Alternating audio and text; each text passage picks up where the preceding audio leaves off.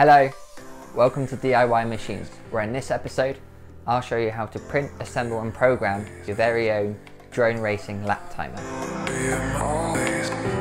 It starts the timer automatically when you take off, and then when your drone returns it reports how long that lap took you, and when you take off again the timer starts. Let's go. First, print the main base assembly. You can print yours in any colour you like. I've gone with black to look smart alongside the ultrasonic sensors. I'm going to use 5 colours of wire during this build: black, green, red, yellow and blue. If you can lay your hands on the same 5 colours, you'll find following along a little bit easier. To start, you'll need to cut 4 lengths of wire as shown and then expose the ends. We'll be soldering these to the ultrasonic sensor, but they'll be running in the opposite direction than they usually would do. Solder the red wire to VCC, green to trig, yellow to echo, and finally the blue wire to ground.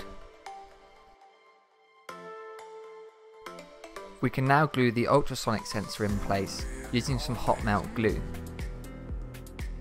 1 dab in each of the corners is all that's needed for this. Whilst the glue gun is hot, we'll glue in the battery holder as well. Now we need 5 wires, each 19 centimeters long. One end of each wire wants to be stripped a little bit longer so that we can push this directly into the Arduino's headers and save ourselves some soldering. We'll be attaching these wires to the rear side of the 7-segment display. They'll go onto the unlabelled pins.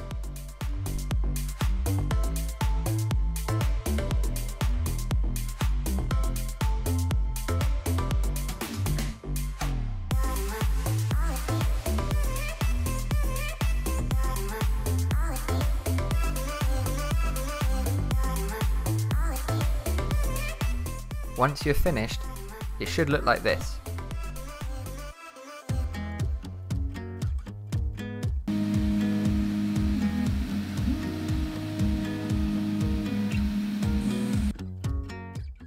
Attach the shield for the display with some hot melt glue. Don't put too much here, otherwise when you push it up against the main base you'll have a little bit ooze out.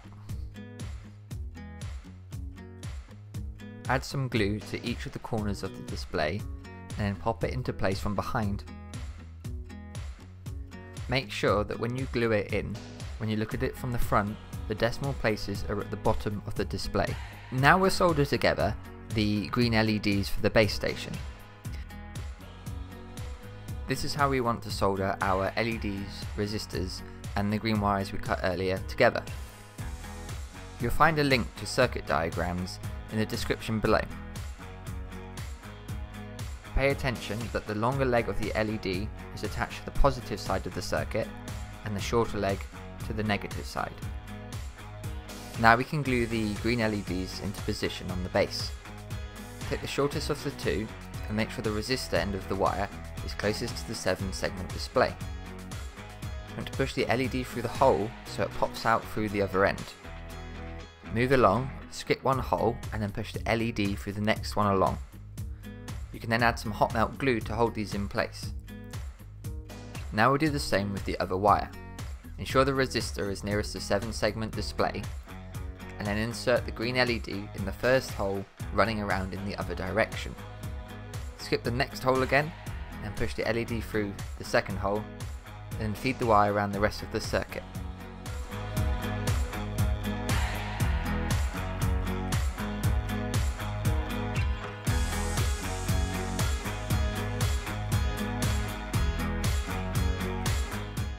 I'd like to take a minute to thank my new sponsor, Electromaker, and my patrons who help make this channel possible.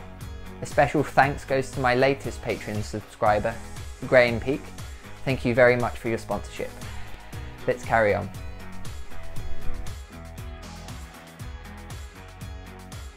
Now we'll start work on the red LEDs. You'll need to cut another set of wires as shown here, and then we're going to assemble it like this.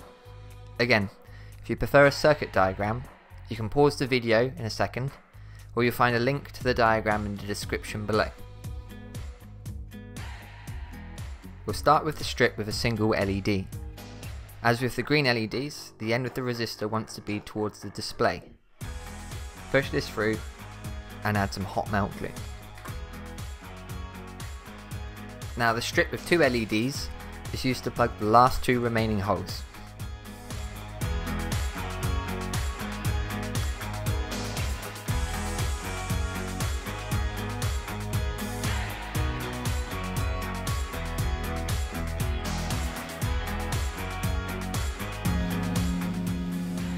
Now we can print the base for the landing pad, and we'll attach this with several magnets.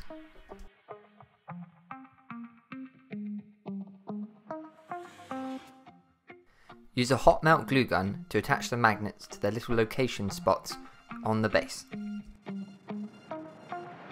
Once you've done this, add 3 more magnets on top of the 3 that you just fixed to the base. Then, use a black marker to mark a dot on each of the magnets. This is how we'll remember which way to glue them into the base. Remove them, but keep them organised in the same orientation as they were attached to the base. Now we can add them back in. This top one can go into this spot with the black dot facing downward. Now the remaining 2 need to swap sides, so this bottom one will go up to this top hole, and then the top one will come down to the bottom hole, again with the black dot facing downwards. And now we'll take a small length of wire and use this to connect together all of the negative terminals from the LED wires. We'll then be able to connect all 4 of these to the same ground terminal on the Arduino.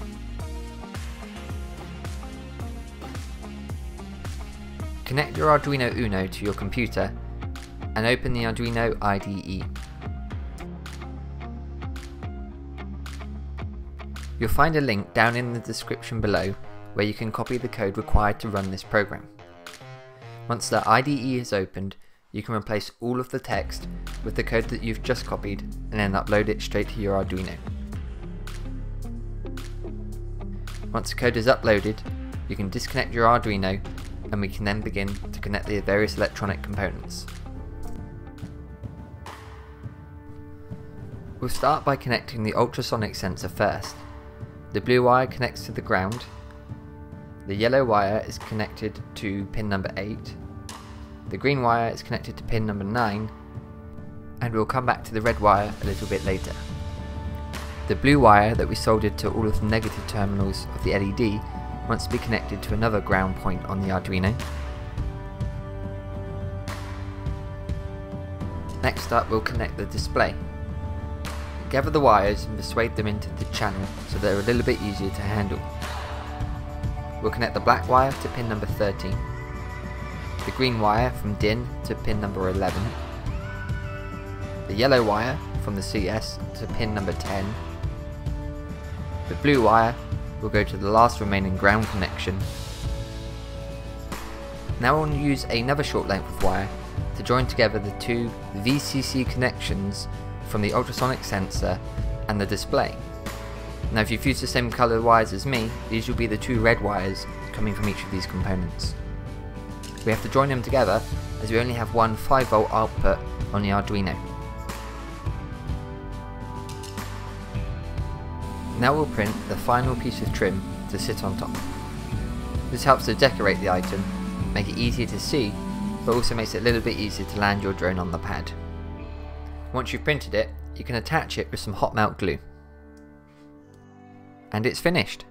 Add some AA batteries and go out and take it for a spin.